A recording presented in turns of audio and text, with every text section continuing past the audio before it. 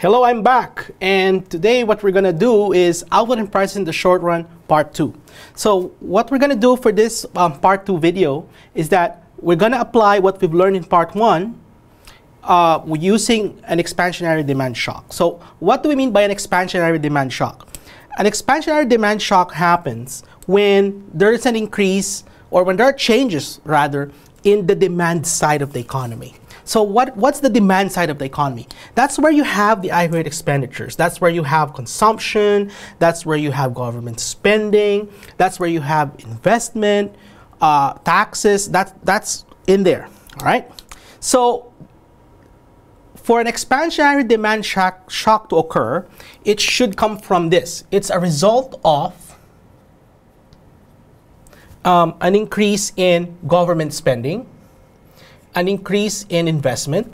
It's also possible that it's a result of an increase in or optimism among businessmen. So it can be because of business confidence. Okay, so optimism and or an increase in consumption. When this happens, our aggregate demand curve will shift to the right.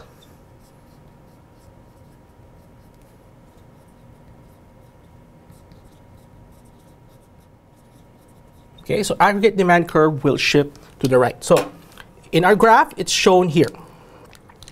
So AD will shift to the right. So let's call this guy AD2. And when this happens, our short-run equilibrium output is to the right of Y star. It's going to be here. So let's call this guy Y2, and the associated price level for this new short-run equilibrium is at P2. Now, when that happens, okay, our AD curve shifts to the right, and prices increase. When there is an increase in price, what happens too is that you have this inflationary gap.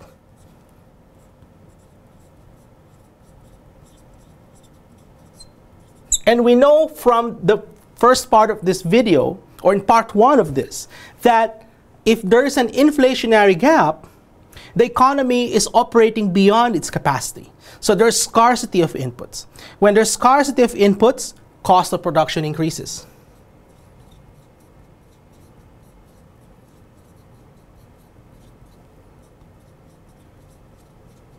When cost of production increases, there will be a contraction in your economy. That means that the aggregate supply curve will shift to the left.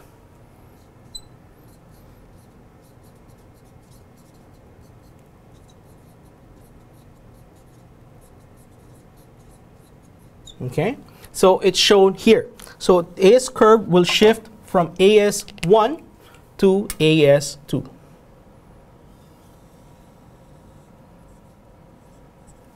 And prices go up from P2 to P3.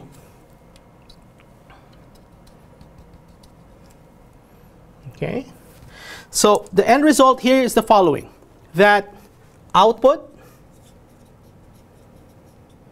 goes back to Y star and an increase in prices. Okay. Now, just to summarize, all right, so what happened here is the following. Aggregate demand curve shift to the right as a result of these factors. So AD shifts to the right. I call this number 1. That is number 1 here. And prices go up, inflationary gap happens, cost of production goes up, our AS curve shifts to the left. I will call this number 2 and number 2. And the end result is the following. Our inflationary gap closes, okay, until it goes back to Y star, and the overall price level in the economy goes up. So there you have it. That's what happens when there's a demand shock in the economy. I'll see you in the next video.